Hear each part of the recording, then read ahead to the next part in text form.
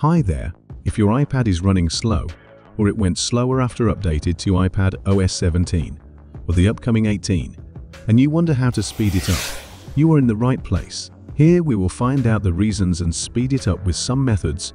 Let's get started.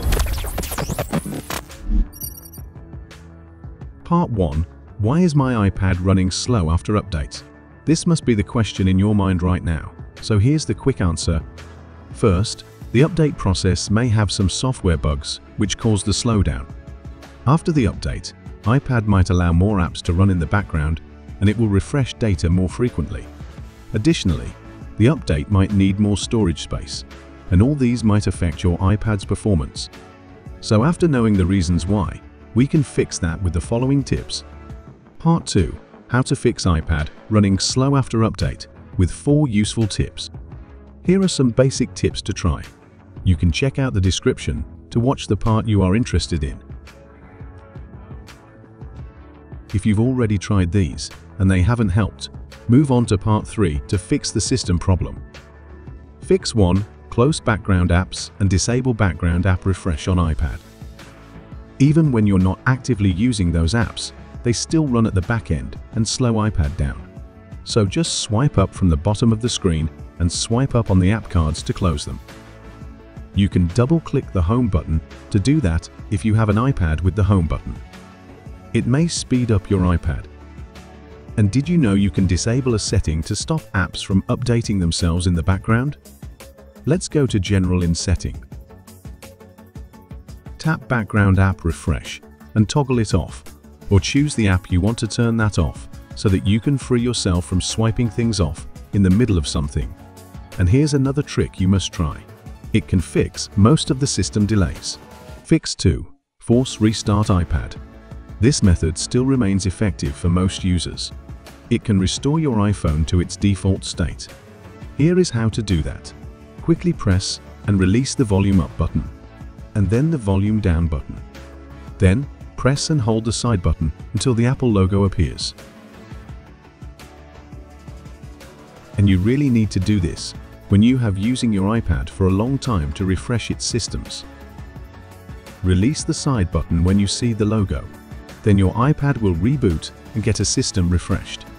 For iPads with a home button, just press and hold the power button and the home button at the same time until the Apple logo appears. Will be okay. If that doesn't help, move to the next method. Fix 3. Free up storage space.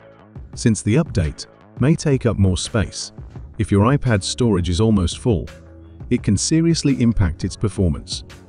You can check the storage in the settings, tap on General, and choose Storage. Here you can check the storage, and you can offload some apps you don't need or delete large unused files or videos.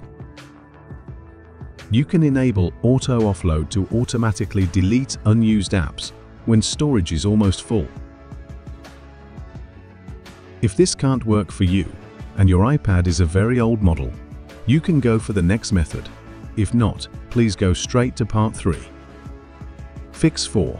Reduce motion and transparency effects on iPad. These two settings may lag your iPad after updated, especially for older iPads.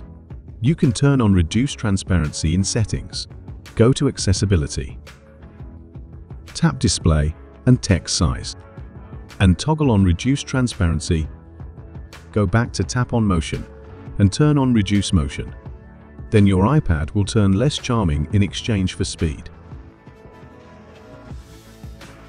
But if your iPad is already in this kind of situation, or none of the above-mentioned tips worked for you, your iPad may have some system issues. You can try to fix it with a reliable and safe repair tool. And since I have fixed this before, here I will use ReiBoot to show you how to do this. Part 3. Fix iPad slow after update caused by system issue with ReiBoot. ReiBoot provides an all-in-one solution for Apple systems. You can smoothly and safely repair the issue your iPad may have and speed it up, especially after an update. And it's quick and easy. Here is how to use it. After downloading and installing ReiBoot on your PC or Mac, connect your iPad via cable. Click Trust on your iPad Then click this green star. Choose Standard Repair and follow the on-screen instructions to go through the process. Then you can click on Start Standard Repair to start the repair. When it's done, your problem will be fixed and all your data will be saved. Although it is a paid version, it is worth a try because it is the most cost-effective method to fix the slow problem, saving you from changing a new one. So I will leave the link below for you to at least check it out. Okay. Hope all these will fix your iPad running slow problem. Please like and subscribe to support us. See you in the next video.